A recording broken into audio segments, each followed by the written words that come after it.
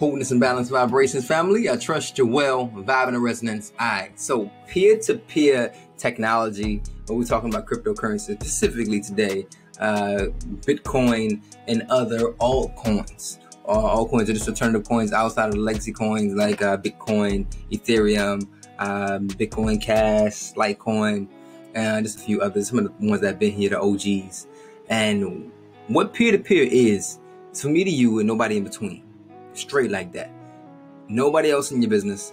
And so one of the businesses, quote unquote, a middleman somewhat, that made that possible was localbitcoin.com.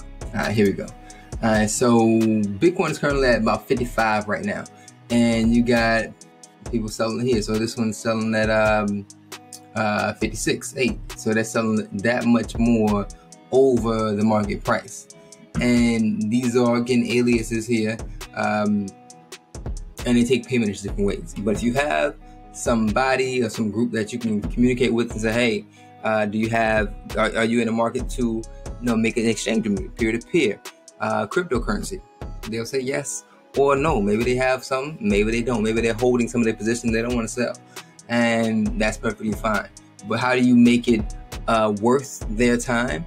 Is you add a couple percent to it, because there's transaction fees you have to do, and to sell everybody wants to make a profit. So if you can give them a bit of a profit, you've seen, I think 7% is not bad. So if we say, hey, I'll give you 7% over what I want to buy, man, that makes it a little bit more sweeter for them, making that transaction. And you have the security of knowing who you're doing it with, and they can aid you and say, hey, you can text them and say, hey, has it gone through yet?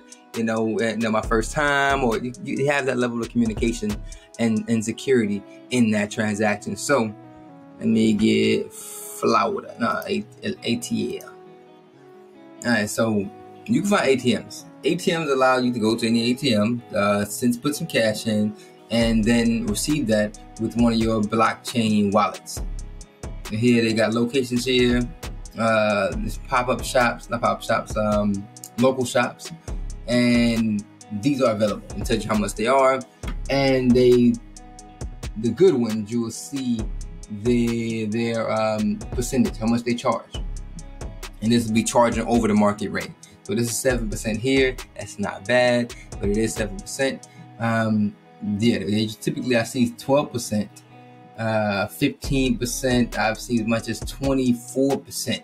And that being the only option for you to trade and to be able to get it in. Then you have to kind of wait in limbo while it's being sent, because you don't sure if the ATM is working, or their processing time, and it's a number of things that can deter you from making these type of transactions with the ATM. As you begin to build your crypto community, reach out to those and say, hey, in the future, if I need, can you assist? Can I feel comfortable reaching out to you? And most likely they say, yeah. Do you want to be in my pool, or not pool, but do you want to be, you just want to make those connections. You make those connections any way you see fit. So keep vibing the resonance at top speeds. This is just a helpful tip from the crypto griots. There's stories in the marketplace. You're part of the story. Wholeness. Send the transaction, please, for the amount you need, and I'll receive.